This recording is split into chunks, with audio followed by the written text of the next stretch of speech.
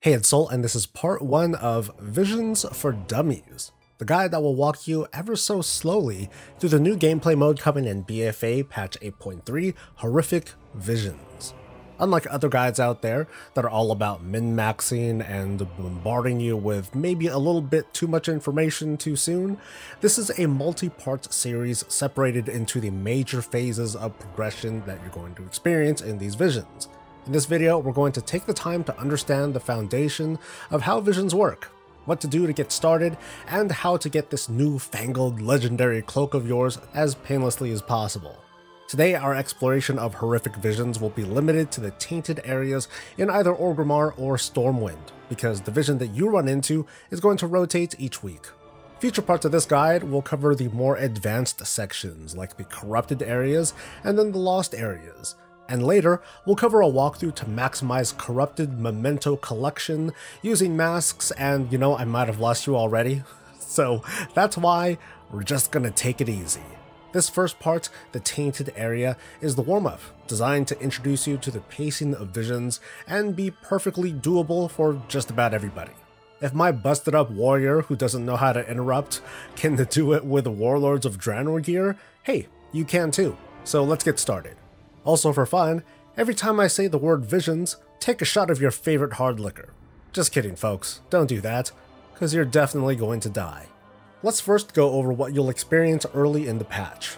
Horrific visions are going to be unlocked during your 8.3 introductory experience.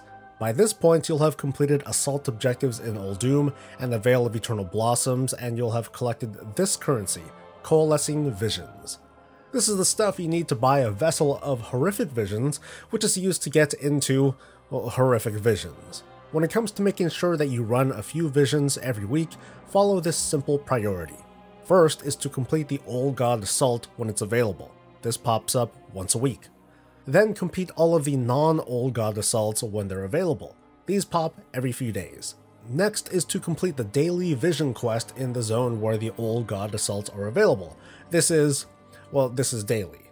And that's about it. Anywhere between 10 to 30 minutes a day will ensure that you get at least 2 vision runs a week. You can put in more work by farming rares, treasures, and dailies if you want to as well. Anyway, back to the intro. If you paid attention to the story, you'll understand the very basics of how sanity works after visiting your first regular vision, which sums up to this. Complete your objective before you die, or your sanity runs out. That's the basic loop. You run the content to get the currency, to run visions, to get upgrades, to get further into visions, to eventually get cosmetics and gear. So let's jump ahead just a little bit, and here we are at your very first horrific vision. To reassure you, it's totally okay to screw up the first time. After all, you're not really getting any help, and thankfully, there's nothing at stake. Regardless though, I'm going to walk you through what to expect whether your first visit is in Orgrimmar or Stormwind. Your ultimate goal is to defeat the boss in the keep, either Ilaria or Thrall, and that's pretty much it. When you first walk in, you'll be afflicted with one of 3 kinds of madness, an affix that messes with your gameplay a little bit. These affixes appear in the Tainted zones and should feel pretty familiar, because they're the same affixes that you see in normal visions in Uldum and in the Vale. Bloodthirsty is my personal favorite. It's going to periodically spawn a circle around you that sort of looks like the Quaking affix from Mythic Plus, but it hurts everyone else but you. When the circle completes, it deals pretty decent damage to everyone inside, including allies, and it heals you based on the number of targets hit. It's great for big pulls, which is kind of a tank thing, and also for soloing. Desynchronized makes everything either faster or slower for you, so that includes move speed, cooldowns, attack speed, and so on. It can feel a little bit awkward at first, but overall, it's a great buff for everybody. Promised Power, in my opinion, is the kind of crap affix. With this madness, you go through the instance dealing 10% less damage, but when you stand in a purple zone that spawns around you, it's going to give you a 25% damage buff. This works great for range, but it'll also be risky to stand in a zone when it could be sitting in the middle of danger. For melee, it's that much tougher.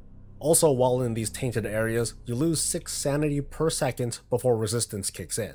So let's talk about the mobs that you'll be dealing with in here, starting with Stormwind. Your first encounter is against an enthralled footman and a couple of slimes. These guys aren't very threatening, that is until the enthralled footman uses a channeled ability called Repel, it reduces damage taken, and returns damage back to you. You can stun the enemy to stop the channel or just power through. It won't be a danger unless you're pretty undergeared and you don't have good self-heals.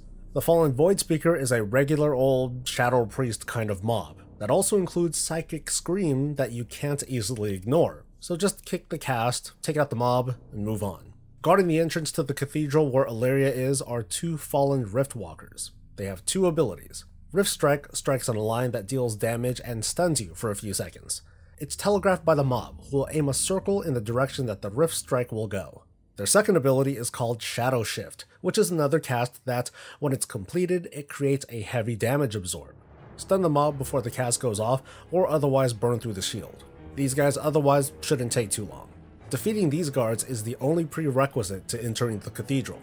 In your first vision runs, you don't need to progress any further if you don't want to, and you probably shouldn't, so just head on in.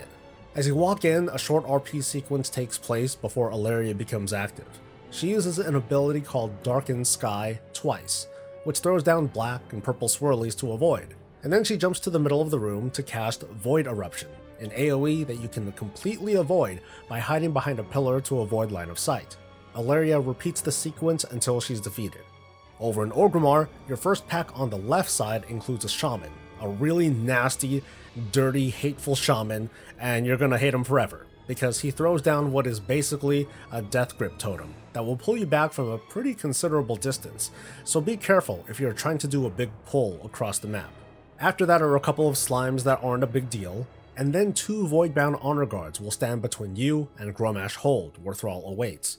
They slime the ground with an ability called Break Spirit, which you can avoid, and cast Horrifying Shout, which, oh, guess what? It horrifies you. Interrupt the cast and burn them down. Thrall has a bit less of a regular pattern, but shifts between Seismic Slam, a stun that you can sidestep, and a sequence called Surging Darkness. Just go in and out of the purple stuff before it detonates, while avoiding Seismic Slam if it happens to line up while this ability goes off, and then kill him dead. Once Alleria or Thrall are defeated, the vision is over, and then treasure. The reason your very first visit here is a little bit more difficult is because you have no assistance other than your level 1 cape. After this though, pay attention to the Chamber of Heart, because there are a few quests to start. One quest is going to complete the introduction, so go ahead and do that.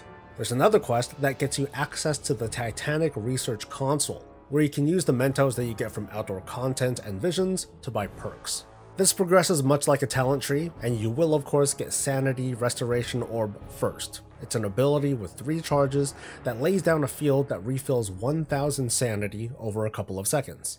Your next selections should go towards Expansive Mind to increase your maximum sanity. This is so you have a bit of a buffer before you need to use your orb ability, which will maximize the 1000 sanity that you get back. You can only use the orb outside of combat, and with 3 charges you want to make sure that you're not too deep into combat for too long.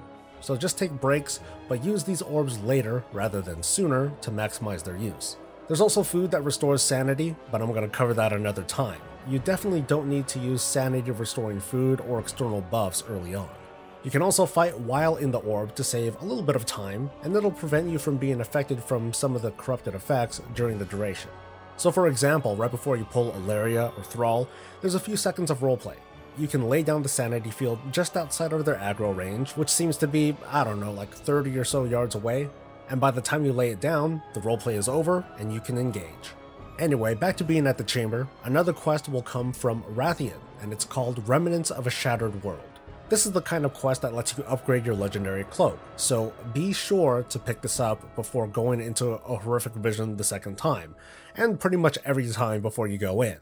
This first round of quests will ask you to pick up specific torn pages, but that translates to defeating Thrall or Alleria successfully. This quest will repeat until your cloak is at level 5, and by then, it's going to be significantly more powerful. You'll be able to resist sanity effects better, and have higher corruption defense, which will let you gain more corruption from gear before negative effects kick in. You also get a new quest to upgrade your cloak further, but we'll get to that another time. I've mostly been talking about the minimum things to do to progress. Optionally, you can try to max the amount of Mentos that you earn by killing every mob that you see inside a vision, or even progressing deeper into visions. Thanks to Sanity Restoration, you now have that opportunity. But like I said, it's not necessary if you're not in a rush. I suggest that for now, work on just not messing up. And that's where we're going to stop for now, because most players won't be progressing any further than this for at least a week or so. But I urge you to subscribe to the channel and click that notification bell for when the next part of this guide is released.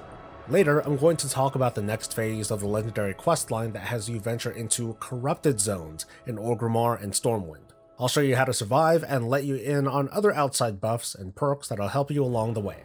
So please like the video if it was helpful, and we'll see you next time. Until then, stay safe, stay happy, and stay breezy.